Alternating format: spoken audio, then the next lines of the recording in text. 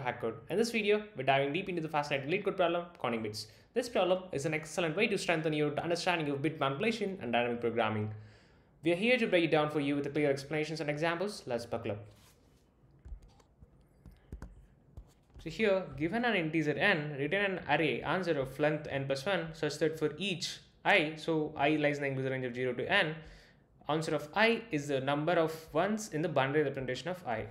So basically, we need to get the binary representation of a given number at the ith position, and then we need to count the number of ones in this binary representation. So let's see the examples here.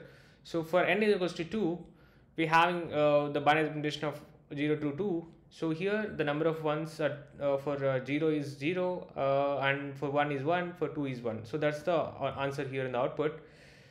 So for example 2, we have n is equals to 5, right? So we just have the binary representation here.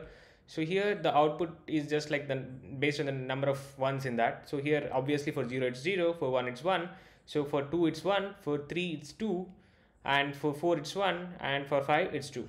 So the constraints here are n lies in the inclusive range of 0 to 10 to the power of 5.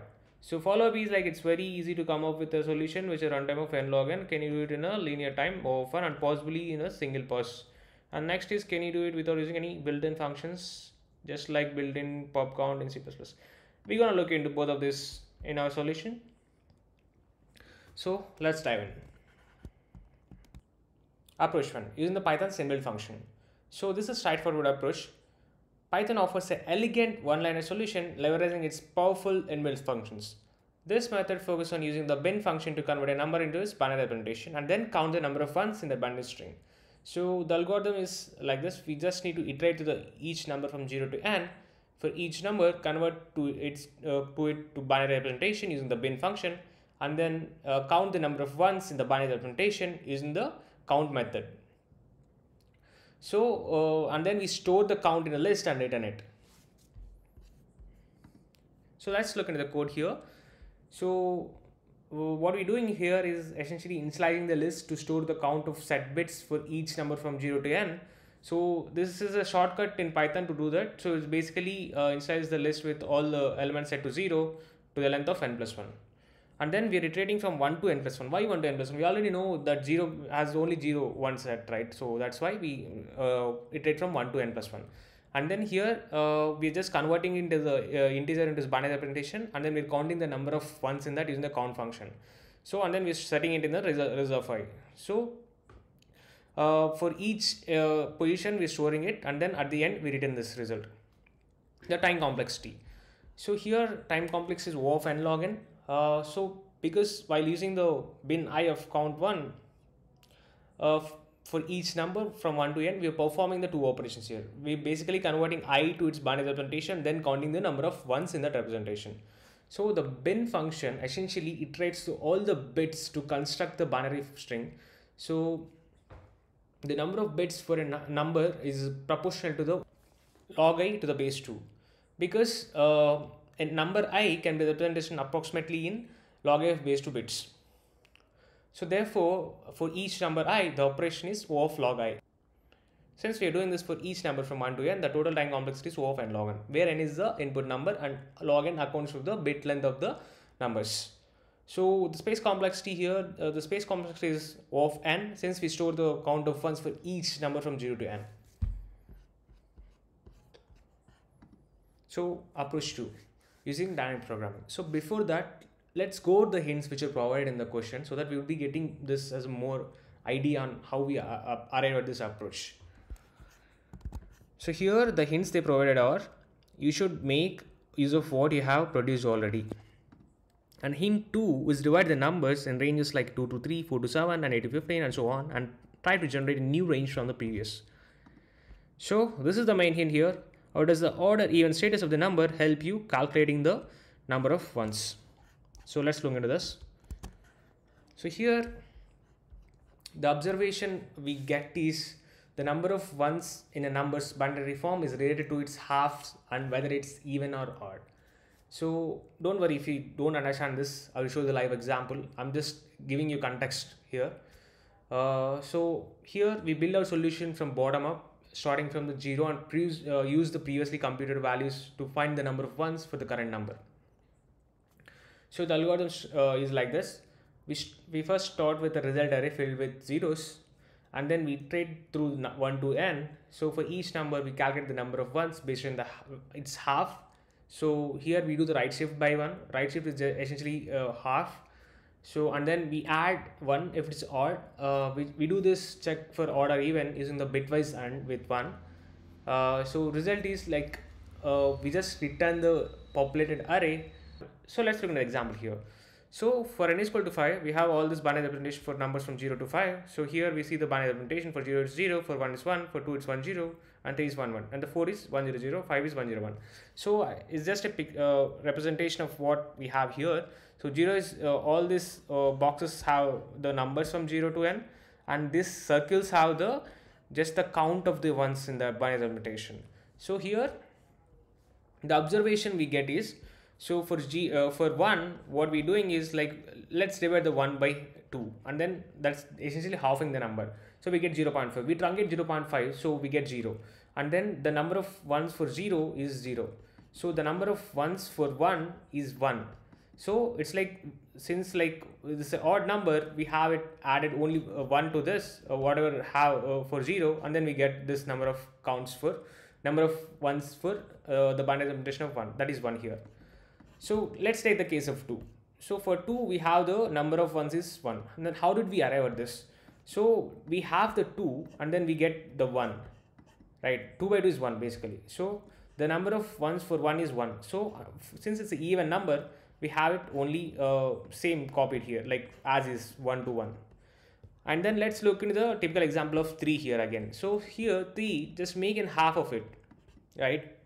And then we get a 1.5, which is truncated to 1. So the 3 for 3, the number of ones set in this is 2, right? So but how did we arrive at this? We just added 1 to whatever we have for 1, and then we got 2. Basically 1 plus 1 is equal to 2 here. So for 4, right, we just have the number and then we get 2. This is same as whatever is for 2. So basically we get at the pattern where for the even numbers, it's same as the number of ones for its halving for the number which is equal to half of it. And then for the odd numbers, it's just like plus 1 of the number which is half of it, right? Similarly for 5, we number of one set is 2, right? So how did we arrive at this? Let's like 5 by 2, it's 2.5, we truncate it to 2, and then here 1 plus 1 is 2. Since this is an odd number, we just add a 1. So similarly, let's take in case of 9 here. So for 9, we have number of one set is 2. So how did we arrive at this? 9 by 2 is 4.5, and then we truncate to 4, and then we have 4 here. Like we have only 1 for 4, and then 1 plus 1 is 2, right? So here for 10, we make it half. So 10 by 2 is 5, and then we have this as this number, like for 2 it's 2. So I hope you got the context. And also here, by clear observation, we can see that for all the even numbers, we have the least significant bit is 0, and for the odd numbers, the least significant bit is 1. By the least, we call it LSB.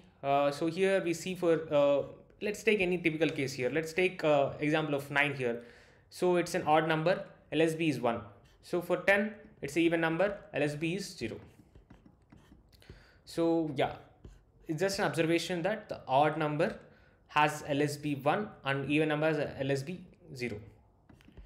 Hope you got the context here. Let's go over the code. So here we just initializing the result array the same as previous one. So we just looping from 1 to num or 1 to n. I just took the expanded form of it to just explain it better. So it could be 1 to n to fulfill the result array. So here for I in range 1 to n plus 1, we already know why we took 1, because like we don't want to take 0, because for 0 it's always 0. So we had to fill it from 1. So it's just like we're filling from 1, we took from 1. So this range is inclusive n. So we took 1 to n plus 1. So here we use the previously calculated results for I by 2 and then add 1 if it's odd. How are we doing this? Because here we calculating res of I is equal to res of I of right shift 1 plus I and 1. So let's understand I greater than 1 here. So here this operation shift the boundary representation of I one bit to the right effectively is dividing I by 2 and then truncating any fractional part of it. So that's why when we do for like for the odd number, if it is a 3 by 2, then we get only 1 because we truncate the 0.5 there. So what does I and 1 does? This operation performs a bitwise AND between the I and 1, effectively extracting the least significant bit of I. So which determines whether I is even or odd. So and then here res of I is equals to res of I right shifted 1 plus I and 1. So this expression calculates the number of set bits or ones in the binary representation of I by counting the set bits in half of its I. So basically by doing the I greater than 1, it's basically a right shift which is divided by 2, and then we are adding 1 if it's an odd number. That can be taken care by this one, right? Because for even numbers, we're doing the AND here, right? So this is a bitwise AND. So we get only the LSB part of it. We just discussed like for even numbers it's always 0, for odd numbers LSB is 1. So 1 and 1 is 1 and 0 and 1 is 0. So this takes care of adding 1 for odd numbers. And then finally we return the result. So why this is dynamic programming? Here the essence of dynamic programming lies in the solving complex problems by breaking down into step by step or like simpler subproblems and storing the results of subproblems to avoid redundant calculations. In this case, the algorithm exploits the relationship between the number of set bits in the number and the number formed by shifting its binary representation 1 bit to the right. So by storing the results of previous calculations in the result array, the algorithm avoids the recalculating the number of set bits for numbers that have already been processed, making it a form of a dynamic programming. So here the time complexity is O of n, where n is the input number. This is because of the algorithm iterates over each number from 0 to n and performs a constant time operations to calculate the number of set bits. So on the space complexity, it's O of n here, since we store the count of ones for each number from 0 to n. Demo and conclusion. So here I've got the code ready, and then we just use the two methods to represent our two different approaches. Let's try submitting each of them. First, we're going to submit the inbuilt method.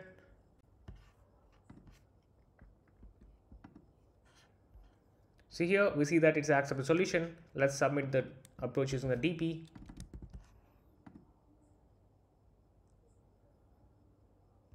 So yeah, this also accepts a solution. So conclusion, the beauty of this problem lies in the simplicity and the clever use of Python's inbuilt functions and the dynamic programming principles.